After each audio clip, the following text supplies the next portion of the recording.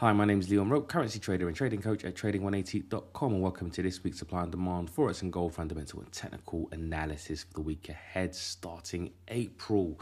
And I hope you had a good trading week. If not, don't worry, this is a new week. As long as you didn't blow up your account, you should be all right. Remember, keep your risk low, and you can define your risk and your rewards. As long as you go for a good risk reward, you should be okay. So looking at the week ahead, a week of starting the 8th of April, and this is from Trading Economics, and it says this week the United States will capture investors' attention with its inflation rate and FOMC minutes. Adding to the watch list are Michigan consumer confidence, producer prices, as well as exports and import prices, complemented by several speeches from Federal Reserve officials. Globally, interest rate decisions are on the agenda for the Euro area, Canada and New Zealand. That's going to be very important. In China, spotlight will be on consumer and producer prices alongside trade data and new yuan loans. Europe's focus will be also on Germany's foreign trade and industrial production, and UK's February GDP reading and industrial production. Finally, Australia will release NAB business confidence and Westpac consumer confidence data and Japan consumer confidence. So some sentiment readings there. And let's go over some of the fundamentals and the charts in a bit more detail. But before actually we do, just getting into some trade updates and something. I guess I'll share a trade on natural gas. It's not really a trade and a pair and that I talk about, I guess, on this channel. I do trade some commodities, and I'll give an update on the Canadian dollar yen as well as the euro yen. I haven't taken any new Forex trades, but I have taken some profit on the Canadian dollar yen pair. We're looking at natural gas, looking at this from a technical analysis perspective. This made all the sense in the world to get involved in this pair, because we had on a daily time frame chart, we had a nice demand zone here, right? And so you can see where prices made some higher highs, higher lows here, and basically pulling away. And what does that really kind of tell us? That tells us that this area here, the higher it moves away from the low in that demand zone, that's a bargain area. That's demand there. There's demand at that particular price. Now, when prices come down here, you're going to have bargain hunters. Now, no one knows exactly where prices are going to turn, right? Because at the end of the day, investors and anyone who is looking to buy natural gas, wants a bit of time and also to kind of buy as much natural gas as they can. Hence the reason why you had, a couple of weeks of prices moving sideways, and then it went kind of cheaper, right? And so the absolute bargain hunters, because this was a bargain down here, prices were seen as a bargain right here, and prices went to the upside. So that was really the play. And where I entered, in fact, was on a 4-hour candle. And I'll just show you the entry. It was right here with a stop loss, was somewhere around there. And I actually held it for about a 2-to-1 to the top of this little mini range auction right here, and then took off around 80% profit off this. And then I've been basically moved my stop up as well to just below this swing. Nearly got stopped out on the remaining position on as prices came down. But even if I do get stopped out, I'm being stopped out on really just 20% of profit of the open position, right? And so taking the majority of profit off here at 2-to-1, and then I now just swing trading the rest, so I can't lose. In fact, I've banked the majority of profits. So really that was the trade and the trade setup on natural gas. Figured it was a decent opportunity, and really that's the whole point in trading. supply and demand really is actually understanding where bargains are, right?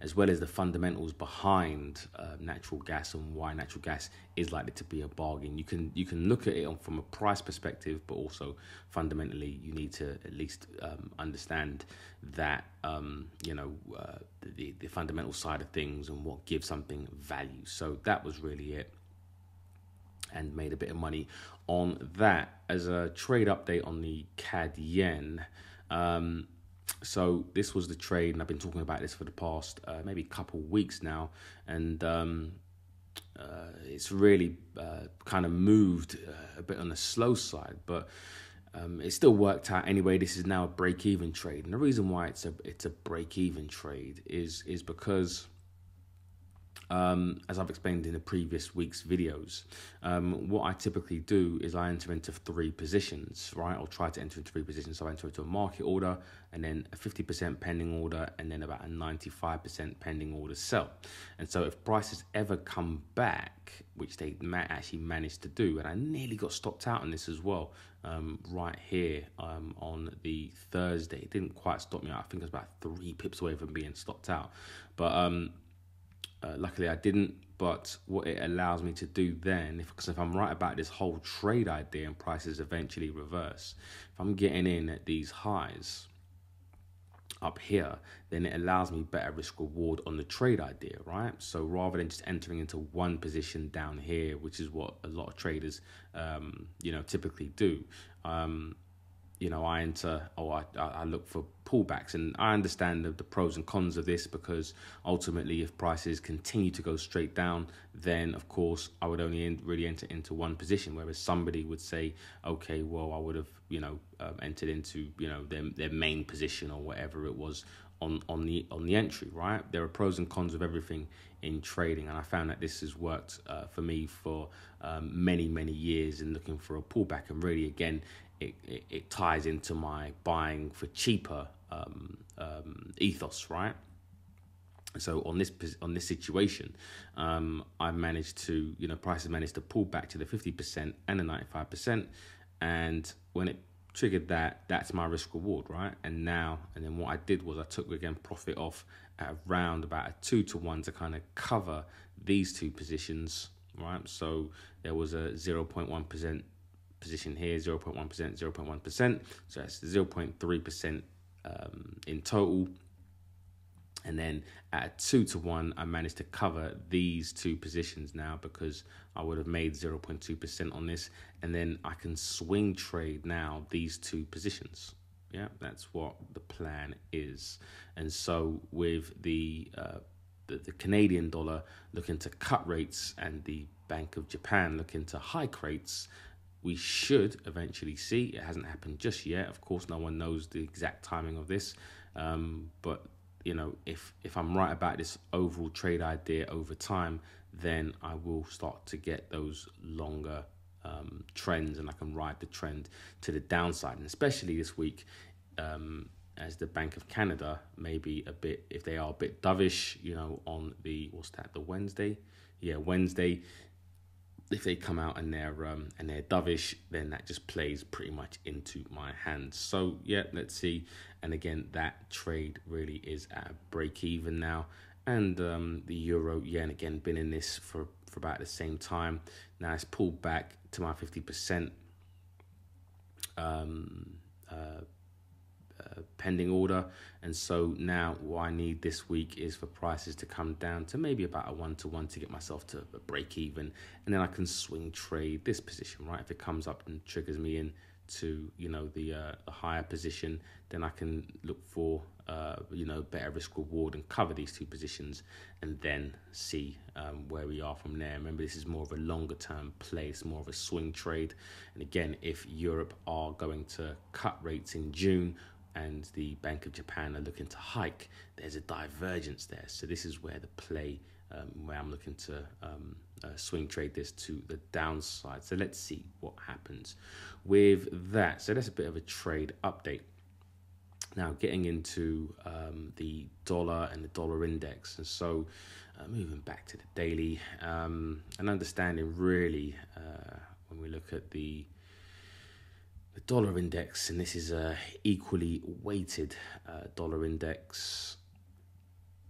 I'll leave a link in the description box or at the top right hand side of the screen where you can watch a video on how to plot the equally weighted dollar index as well as other currency indexes on your chart. And I really highly advise you use these because it gives you really the bigger picture as to what the dollar is doing against other currencies that we trade in an equal measure, which I think is a bit more accurate than using, for example, the dollar index, the DXY or the USDX. Anyways, so my bias has always been to kind of buy this year. I've kind of been maybe a bit cool on the dollar during this period, but it's really never been an all-out sell for me. I did sell the dollar somewhere around here, but then once inflation came in higher again, it was just really kind of buying the dollar. I was taking advantage of some short-term sentiment on that. But overall, the beginning of the year, if you look at my past videos, and the guys in the private mentoring group will know that we've pretty much been long on dollars for quite a while, and so I think that is likely to continue. Reason being is because you've had basically a blowout jobs data, rise chances of delayed fewer rate cuts, Fed rate cuts. And so a strong jobs market gives Fed time to gain clarity on inflation, and investors pared back bets for rate cuts in June or July. Now, why is that, right? Why is the data supporting later rate cuts? And it's really because when you have a growing economy, right, you typically don't want to, central banks don't want to cut in that environment, right? So their main goal really is to get inflation down to their 2% target. Yeah, they want to get inflation down to their 2% target. And so if they end up cutting rates and inflation is not at 2%, it's above 2%, then that could actually push inflation higher. Right now, when it comes to the job side of things, normally when central banks cut rates, GDP is normally in some sort of recession or at least heading into a recession. Now, of course, with unemployment data coming in lower, jobs coming in higher, that pretty much signals that the economy is not really heading into a recession. So why would the central bank need to really kind of cut rates, right? There's no need to support the economy by making borrowing costs lower, because the economy actually is doing okay with interest rates at their, currently at, I think it's 5.5%, right? So there's really no need to kind of boost the economy by cutting rates and cheapening loans and borrowing costs, right? If the economy is doing okay. So although inflation might be slightly higher, right, than the 2% target, and they are mandated, to be fair, to get it down to the 2% target, they're likely to leave interest rates at 5.5%, hoping that inflation will gradually continue to go to their 2% target, but it gives them a bit more leeway to hold, simply because the economy isn't going into that recessionary period. Because typically when you have higher interest rates, what should happen is it should contract the economy. But obviously 5.5% isn't enough to contract the economy, because you've got, blowout non-farm numbers, right? Non-farm payroll numbers. And so, it basically says here, the biggest jobs gain in nearly a year boost the chances of the Federal Reserve officials will further delay cutting rates from a 2-decade high and consider fewer reductions this year than anticipated. And that is reflected in the CME FedWatch tool. So if you keep an eye on this, you can see that in June, right, if we click on, you've got May here, you've got June. And the chances now of a no change, basically a hold in rates in June, is now 48%, right? Pretty much nearly 50-50. If you look at what the probability was a month ago, it was 25. The market was saying that it was a 25% chance of a hold and a 57% chance of a 25 basis point cut and a 16% chance of a 50% or 0.5 percentage point cut, right? So at the end of the day, the market has had to reprice the dollar higher because of cuts being, priced out of the market. And so, looking at that on a price chart, you would expect prices to, rise. But we do have, in fact, CPI data, I think the PPI data this week, which is an inflation measure. And I think if that comes in as expected or slightly higher, I do think that the market is likely to continue to price out the rate cuts, or could price out rate cuts in July, which should send the dollar higher. So, as traders and who observe fundamental analysis, right? A lot of the approach really is to buy the rumor, right? RUMOUR, right? The rumor, some people said it with just an R, but you also need the data to support that rumor, right?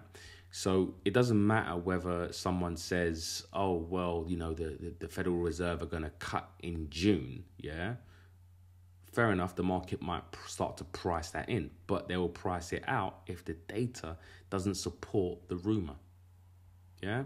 So although it's, great to have these forecasts from banks and economists and financial analysts, yeah, if the data is not supporting, the official data is not supporting the rumor, then actually that presents a really good opportunity to get involved and buy something for cheap, or at least trade against other people's biases who've been talking about the US should go into a recession. Now, I'm not saying that the US is not going into a recession.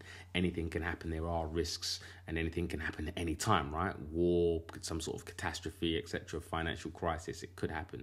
But at the moment, right, the dollar, for me, is continuing to be a buy based on the data. So any pullbacks to demand zones on the dollar index, nice confluence for buy trades, and as long as the data still continues to support buying the dollar, and this is now the new narrative really, which is fewer Fed rate cuts.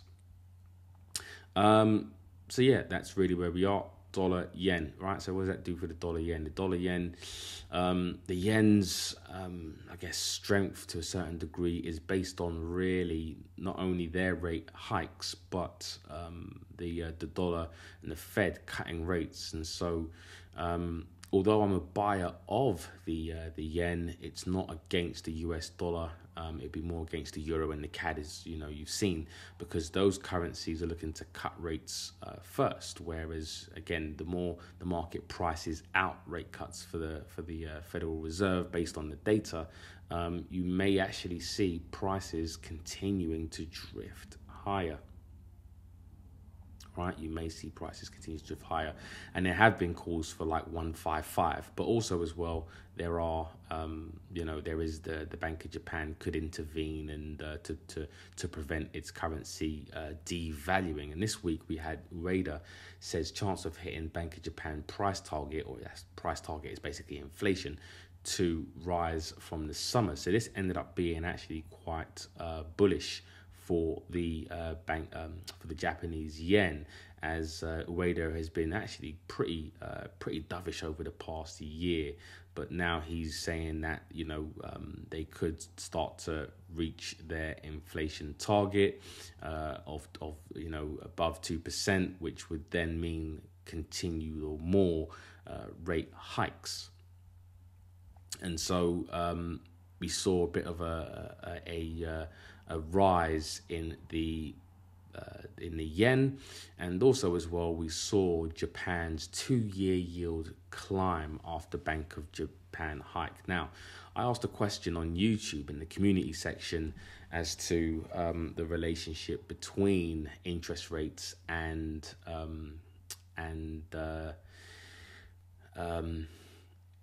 bond yields. And the question was, when central banks raise interest rates, it often leads to an increase in bond yields. True or false? Now, if we look at this article and we've seen that Japan's 2-year yield climbs after Bank of Japan rate hike, you would have to say, it's true, right? It's true. It's not false. I think 91% of people who participated, got it right. So well done to you guys. And really the answer is that higher bond yields make existing bonds less attractive, leading to a decrease in bond prices. This can result in capital losses for bondholders. So, just simply put, and if you understand the relationship between bond prices and bond yields, when bond prices and bond yields basically go, they're inverse. So when bond prices go higher, yields go lower. And when yields go higher, bond prices go lower. And this isn't going to be a bond, session or explanation. But just if you understand that and understand that rule, then and understand also as well that investors are really looking for yields. And so if, let's say, for example, a bank raises interest rates,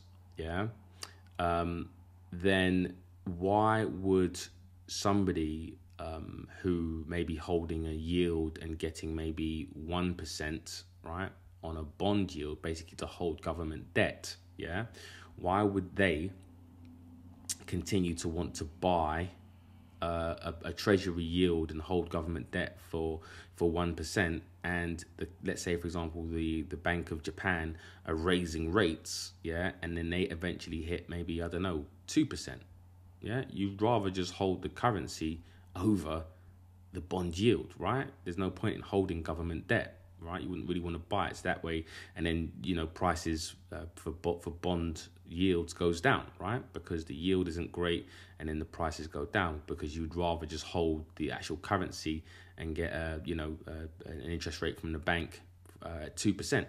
And so, in order to compensate, bond holders and bond buyers who want to yield, because it's really all, rich people, all, very rich, all want, it's all about yield and really just holding, and getting passive income, right? So in order for that to happen, in terms of, to attract traders into buying bond yields, right, rather than looking for yields elsewhere, bond yields have to go higher, right, to attract bond buyers, right? So that is really, the kind of simple way to kind of look at this, right? So, capital losses, right, for bondholders, they don't want that. And so in order to entice bondholders and who buy government debt, basically is what a bond is, you have to offer higher yields when interest rates rise. So that is what it is, and that's what's happened right here. So Japan's 2-year yield climbs after Bank of Japan rate hike. So yeah, that's really what it is. So for me, looking at the Bank of Japan, I'm still a buyer on the yen, just not necessarily against the dollar at the moment. I don't think the dollar is the best currency to trade it against, as I think it's one of the stronger currencies. I think one of the weaker currencies would be the CAD and the euro, as well as the Swiss franc as well. And so, yeah, if you are looking to buy the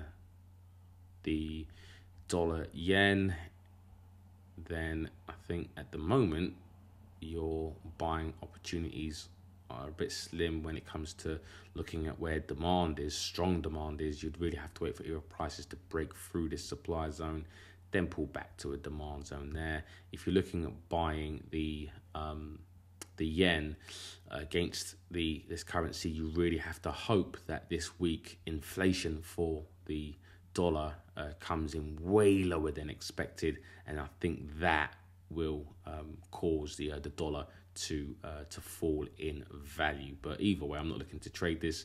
I'm just looking to watch it for now. But those are really your options. CAD, dollar CAD. Again, based off of what's happened this week, you would really think that the dollar should be more of a buy over the Canadian dollar.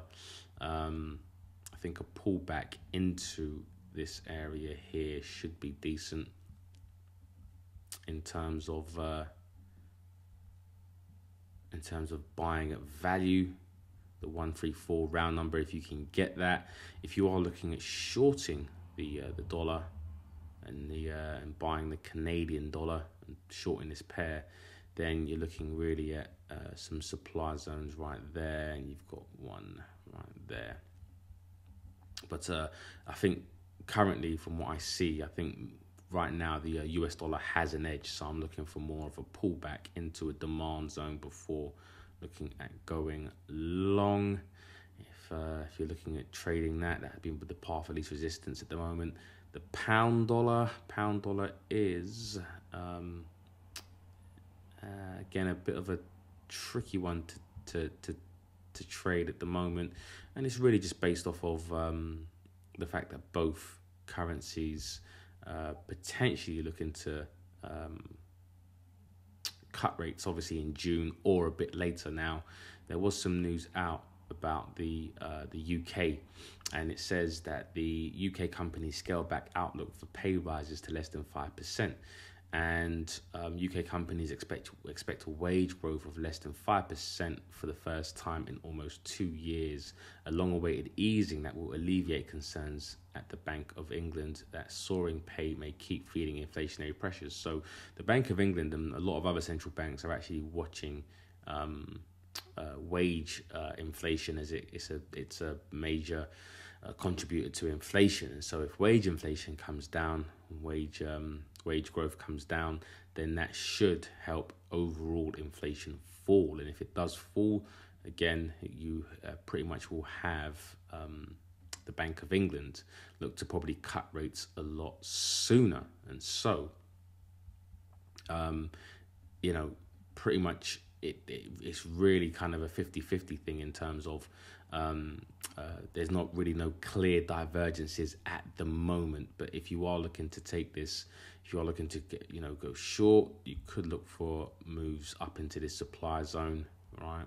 If you're looking for demand and buying the pound against the dollar, look for a move really back down into a fresher area of demand. And for anyone who really wants to join the mentoring group, today is the last day. So Sunday the 7th of April will be the last day to join for a while. I may reopen again in July, maybe August. Again, I just like to keep the intake on the smaller side and more limited.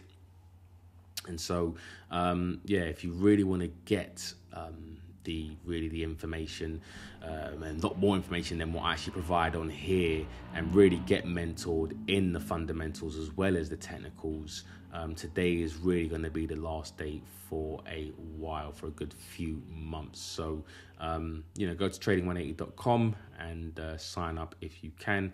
If you can't, no worries, just keep watching the free content. I have plenty of free content that should keep you on the right path with your trading. And so if you are going to join, I look forward to working with you. So moving on to the pound yen, and again, my opinion is that the pound yen overall should be really a sell, based on, again, just pretty much everyone else cutting rates and the Bank of Japan looking to hike rates. So if you are looking to buy the dollar yen, just be mindful that once information comes out that they are looking to cut in June or later on this year, prices really should start to roll over.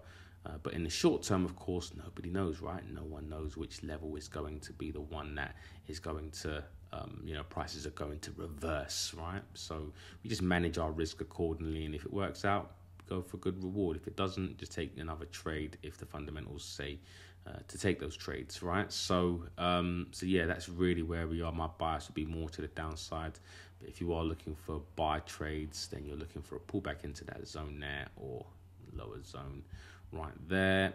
Euro dollar. So again, my bias would be more on the short side, simply because we do have really more data supporting the potential for a rate hold for the dollar, right? The data is supporting that. Also as well, it seems like the market is a lot more sure that the ECB will cut rates once a quarter starting in June, whereas we've just had the information and the data showing that fewer rate cuts for the Fed, and the fact that it could be priced out from June to July, right? And so going to the ECB, it looks like more of a surer thing. So there's a bit more of a divergence appearing there. So my thing would be, where am I? I'm a bit all over the place. Sorry, 1 second. Yeah, my directional bias would be more to do with a short trade. So if we do come up a bit more, and then we do get the PPI data and CPI data this week supporting, inflation is a bit more sticky and a bit more stubborn, then I do think that in fact we should want to head more to the downside. It could happen like that, who knows, right? No one knows. But ultimately, I think the path of resistance is still to the downside. Now, obviously the risk to the trade would be if inflation comes out, right? Inflation measures come out and it goes the other way, right? So we've got inflation rate year on year, core inflation expected to kind of come in a bit lower year on year here. Actually, that year on year, inflation year on year 3.4, core inflation 3.7, core inflation month on month slightly down. So again, it's still probably a bit more sticky than the 2%, but ultimately I do think that the dollar is in a better place economically as well as fundamentally than Europe. So I do think that any pullback should be short. Should be short plays, unless again there's a really kind of a shocking data that comes out, causing the market to kind of price in rate cuts sooner in June, right? So that's really where we are. Euro dollar, euro yen, again, I think this is more of a short play, of course.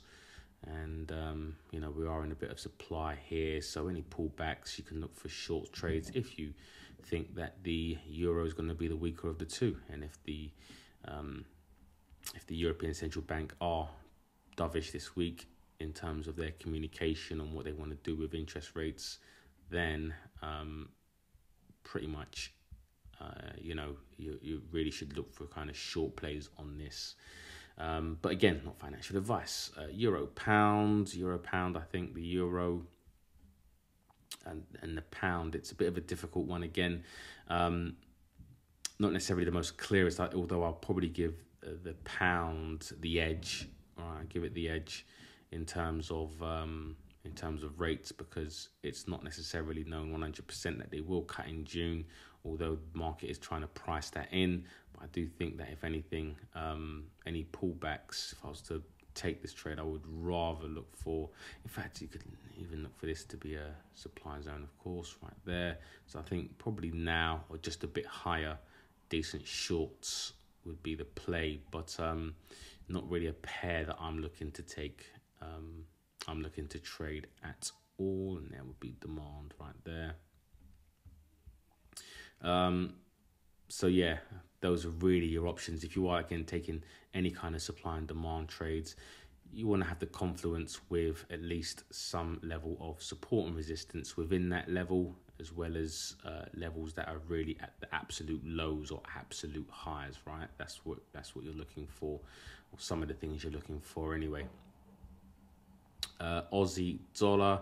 So Aussie dollar, I would be more of a buyer on the Aussie dollar if the Fed are looking to cut rates sooner. Once they start cutting rates, right? Once the Fed start cutting rates and inflation starts coming down, I think the Australian dollar is going to be a really nice buy. So I think any pullbacks into demand zones are really where it's at. As a bit of a tip, you probably want to start to look to buy the Aussie Swiss as well, as the Swiss franc are looking to cut rates continually. Their inflation came out way lower than forecast as well, so it puts pressure on the Swiss National Bank to continue to cut rates.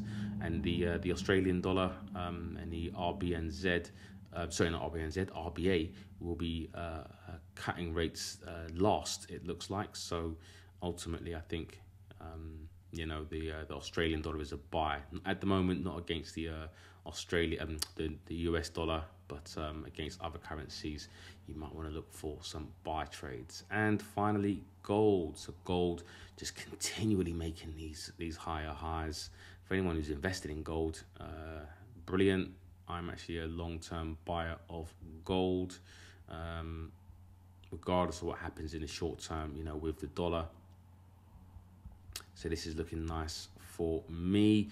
But in terms of trading gold, again, you've got nothing really. These are all-time highs, right? So it's difficult to look for any kind of short. You really want the market to now determine whether price is expensive here by prices coming down, and then looking for some sort of trade to the short side. But if you're looking for long trades, then of course it's just really kind of pullbacks. Now against the US dollar, again, you'd really want the US dollar to start to devalue for gold to go even higher. I think the longer the dollar remains slightly strong, could potentially cap gold anyway, but let's see what happens. But overall, from a more of a macro perspective, as we head into the election cycle, there's